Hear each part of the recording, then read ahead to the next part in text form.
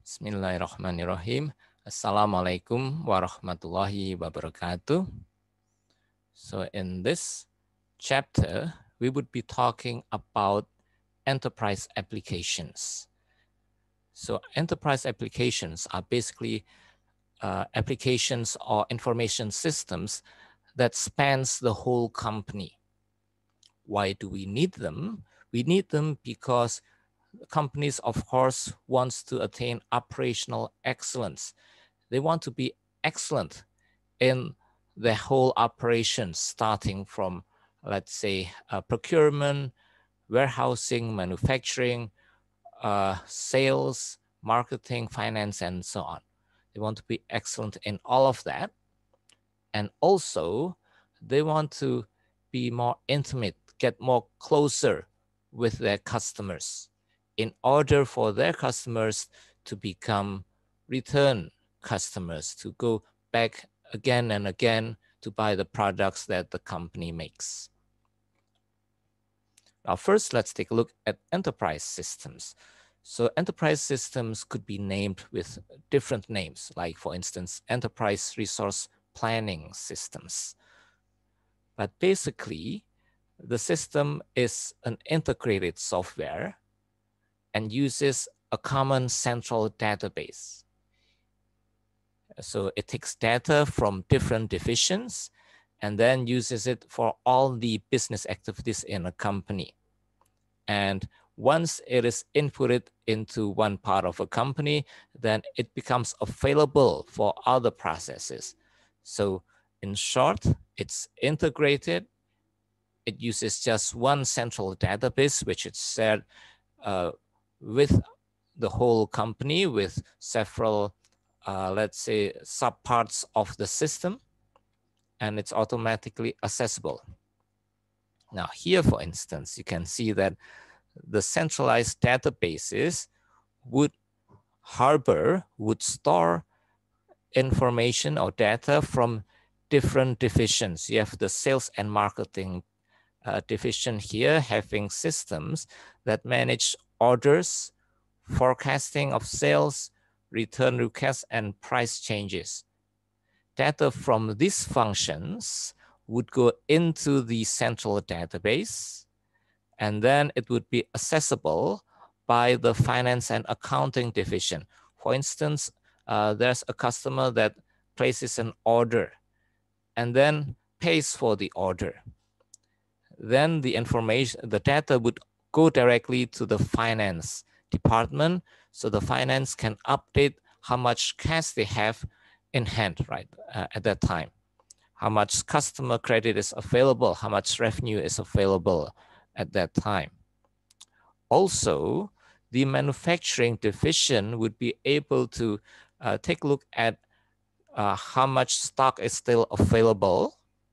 And for instance, if there are sales forecasts that sees in the future, in the near future, let's say next month, there would be an increase in demand, then the production schedule could be synchronized. Materials could be ordered as well. Production capacity could also be modified, and so on. And also the labor that is used, for instance, the extended time that people are working and so on, could also be recorded here. Okay. And it all stems from the centralized database.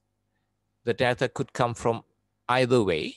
For instance, you have a product that's ready to be put into the warehouse, that's ready-made. Then the data also goes into the centralized database. So the next time there's an order, the sales and marketing division can see that the product is available here. So it becomes quite simple, integrated, efficient. Now, enterprise software would be using the best practice in the various business processes in the company. Of course, the company has to select which functions that is needed. So they wouldn't want to, what they call scope creep, meaning that the system always creeps, expands all the time and adds more and more functions. At first, you have to prioritize. At least you have to find out what is the scope of the system, what functions would the system be serving. And then you would be trying to find out the business processes that are needed for the development of the software. Now, from a company's perspective, making an information system would always be taken a look at from the business perspective. How is it useful for the company? It might be, for instance, to increase operational efficiency, because then the company has less bottleneck. The company is able to forecast how much is needed, and they can produce at an accurate pace. And then it could be supporting decision making. It might be aiming for giving a rapid response to customer requests, or it might be used to analyze the performance of the company. So these are the possible business value of enterprise systems. Now, an example of an enterprise system, remember, a system that is integrated between the divisions in a company, is supply chain management systems. Another one that we would also be talking about is customer relationship management systems. What is supply chain? A supply chain is a network of organizations and processes. For instance, you might have your suppliers, or your suppliers' suppliers, or your distributors, the retailers that would be selling your products and so on. Those are networks of organizations. It also could be networks of processes, because business processes could cross over different organizations. You might have a business process that connects you with the supplier, or you with your distributor. And then there are upstream supply chains and downstream supply chains. What are those? Upstream supply chains are the supply chains that connect you with your suppliers. For instance, in Nike, they have, let's say, the sole of the shoe, the bottom part of the shoe. They have a supplier there. That's the tier 1 supplier. This supplier might be getting the rubber from a rubber company. So the rubber company is the second tier or tier 2 suppliers.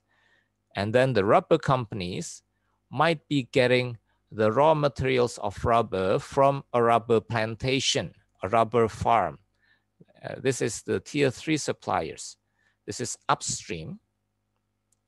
And then when you talk about the upstream supply chain, you would be talking about the capacity of your suppliers, the inventory level that is needed in your company, in your warehouse, as well as in your suppliers' production capacity, delivery time, how long it takes for the supplier to send the materials to your company, and how do you pay the suppliers, and when do you have to pay your suppliers, the payment terms.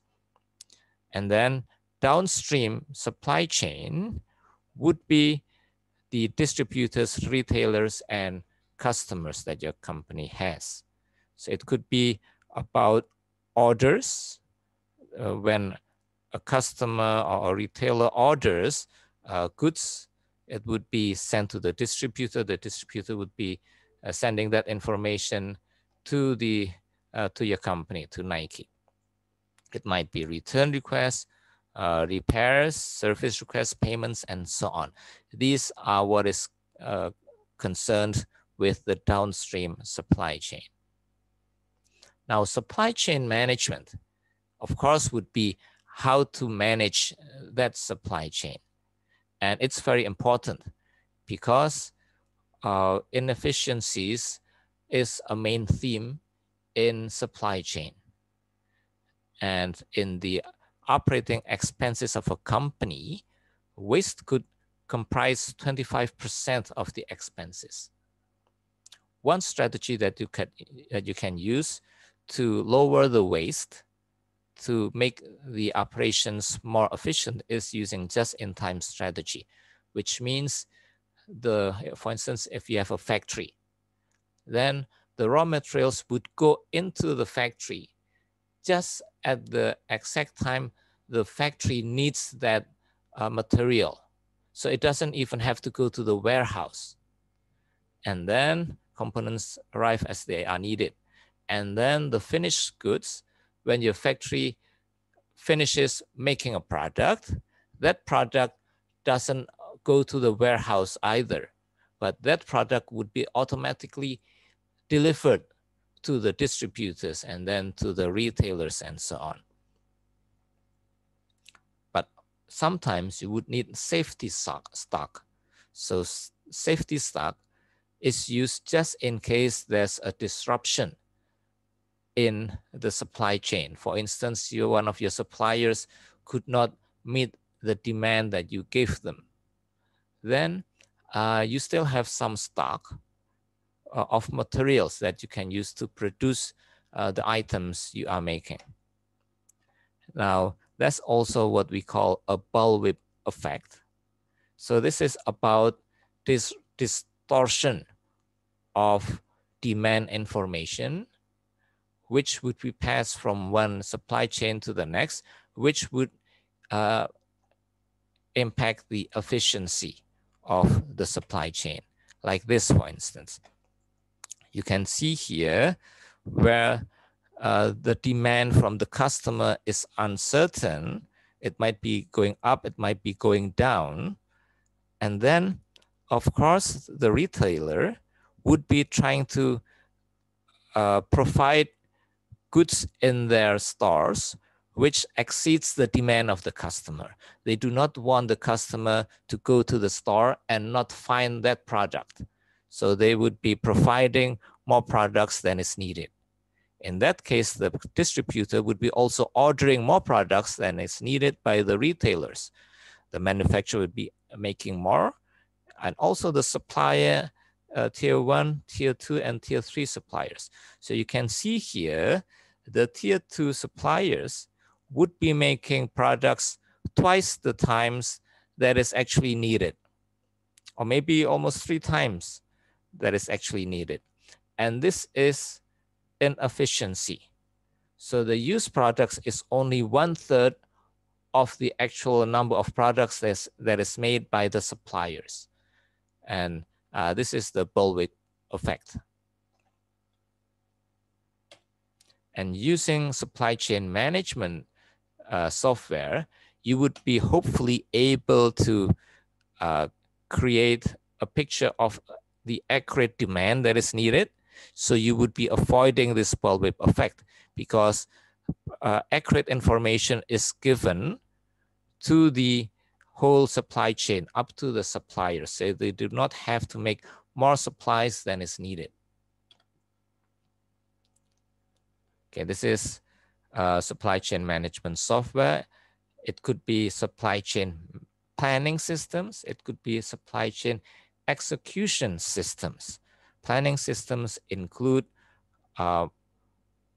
modeling the existing supply chain, include demand planning, optimization, establishing the correct inventory levels, about transportation modes, while the execution systems would be more on the distributions of products. And there's an issue about the global supply chain.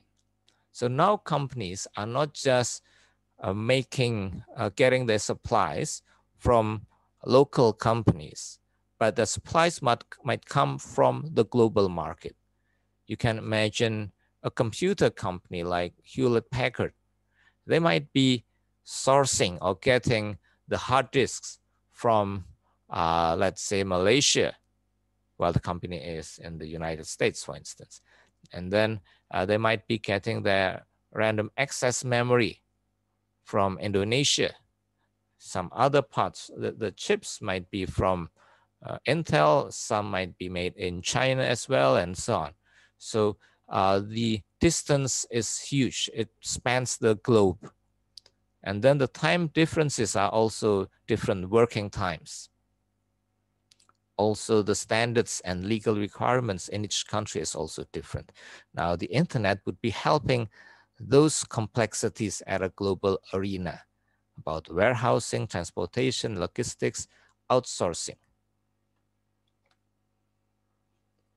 And then there are two types of supply chain management models.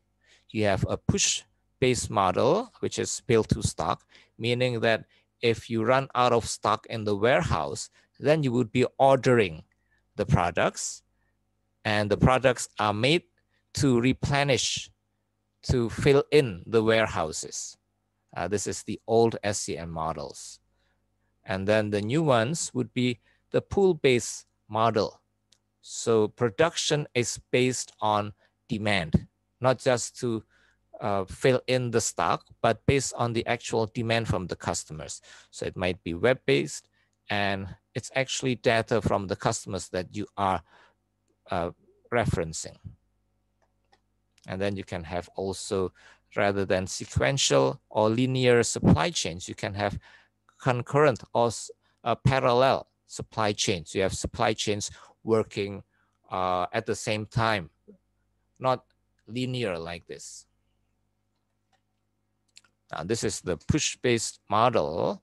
So in this case, the manufacturer would be filling the inventory and ordering from the supplier to fill the inventory. And then they would be sending the goods to the distributors, retailers, and customers. But the new model would be pull-based model, in which the customers would be placing the demand. The demand from the customer would be relayed to the retailer, distributor, manufacturer, and supplier. So in this sense, this is more efficient, and then you would be more probable to avoid the bullwhip effect as well. So the pull-based model is make what we sell, not sell what we make. While the old model is sell what you make. This is make what you sell. And you can see here, because of the internet, the supply chain is not just linear like we saw before, but it connects the different entities, the different companies that are in the supply chain. So you have, before you only had suppliers, manufacturers, distributors, retailers, customers. Now logistics providers are also in the loop, also in the network. You have the industries, you have logistics exchanges done here also. So it becomes a wider network than before. Now you also would have companies thinking of the benefits of supply chain management systems for those companies. This is the business value. And from a management perspective, we also, we mostly have to think about the business value of the systems that we would be making. The business value would be to match supply and demand and to reduce inventory levels. This is very important because keeping inventory is expensive. You have to prepare a warehouse. You have to pay the electricity for the warehouse. You have to pay for the security of the warehouse. So if you don't have any inventory, or you just have a little inventory, it would reduce cost. If you can match supply and demand, so you won't have much inventory. Improving delivery service and increasing speed product time to market would mean that you don't need inventory of finished goods.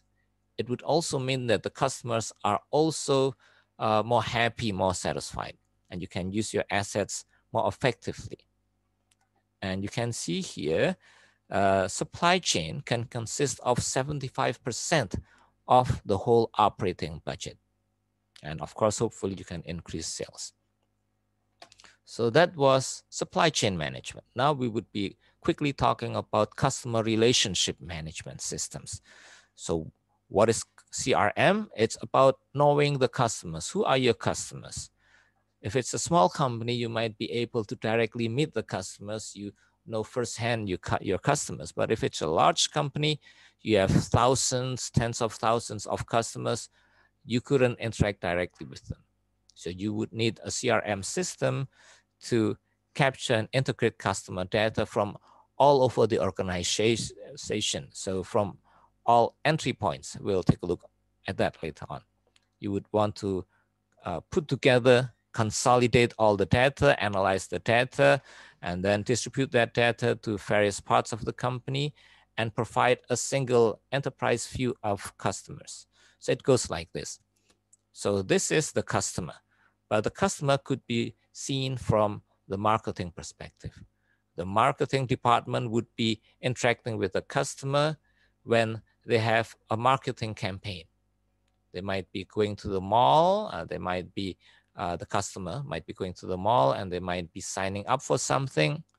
And then it might be about a website that the customer could go to and the content could be analyzed. Or the customer might be interacting with the sales department. The sales department would be calling the customers through phone. Maybe the customer would be buying something through e-commerce, through website, or through the retail shops, the physical shops, or maybe it's a field sales. They buy something from an exposition, an expo. And all these would give data to the company. The customer would interact and there would be data going into the company. Also, when the company, after the customer buys something and then they need help using the products that you sold, then they would be calling the call center. It might be through the web, it might be through social networking, communications, and so on. So you have data from different parts of the company. As seen here, the CRM would be integrating all those data, and then it would be analyzing so you can get a single view of the customer, not just the view from sales, from marketing, from service, but the whole integrated profile of the customer could be seen using the CRM. There could be partner relationship management systems in which you would be, for instance, working with a chain of companies, the partners. You might be having a CRM with your logistics partners, for instance. There might be also employee relationship management systems, which would regard your employee as customers, and it would, for instance, be taking a look at the profile of your employees, their performance, for instance. That's a variation of a CRM.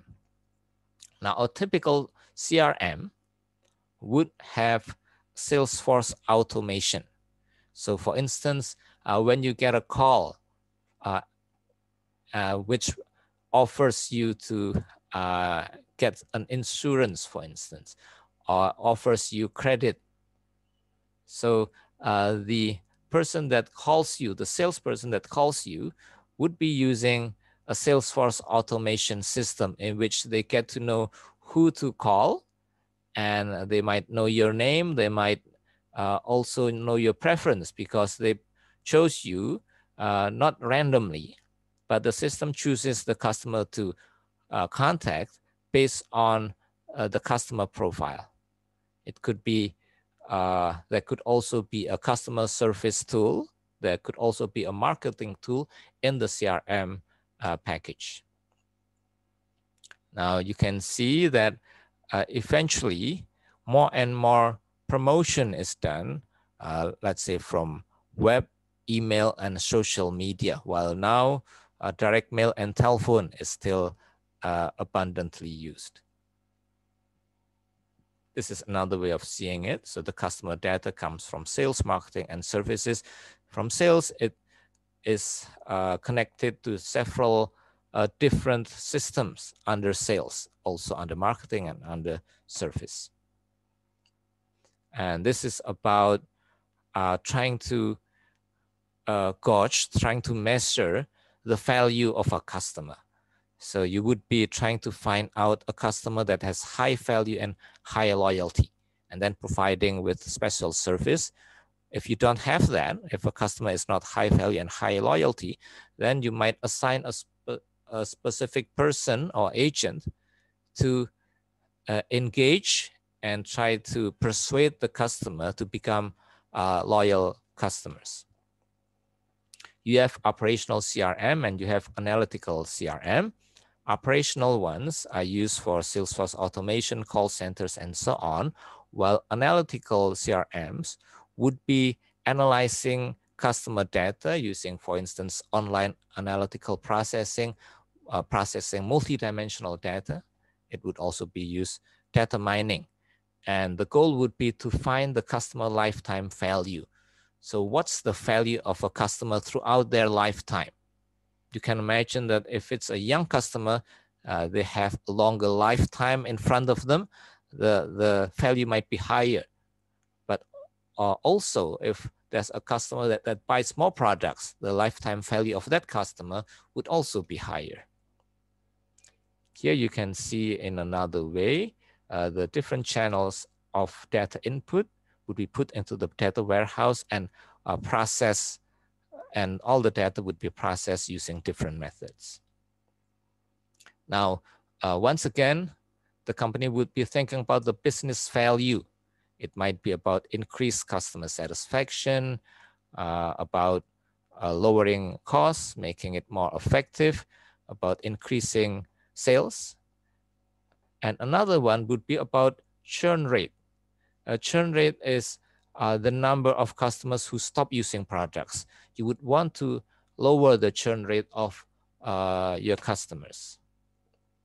Now, talking back about enterprise applications, these are the different challenges that would arise from using enterprise systems. It might be too expensive, technology might change, your business process might change. It needs the staff, the employees needs to learn how to use the system. Switching costs, if you are using from a specific vendor, might be high. The cost of switching to a different system might be high, and you would need data standardization, cleansing, management, and so on. Now, there are some next generation applications. So like using enterprise suites, using new standards, open standards, cloud-based versions. Now, specifically this cloud-based version, which you don't have to really worry about data synchronization, because you just subscribe to one vendor and choose, for instance, to use one part of it first. And then later on, when your business grows, you can subscribe to a more complete version without worrying about the data. You might think in the future about social CRM and also using business intelligence for CRM. So that that covers several topics actually about enterprise applications, SCM, and CRMs. And of course, this is just a start to get to know about these types of systems. Thank you very much, and wassalamualaikum warahmatullahi wabarakatuh.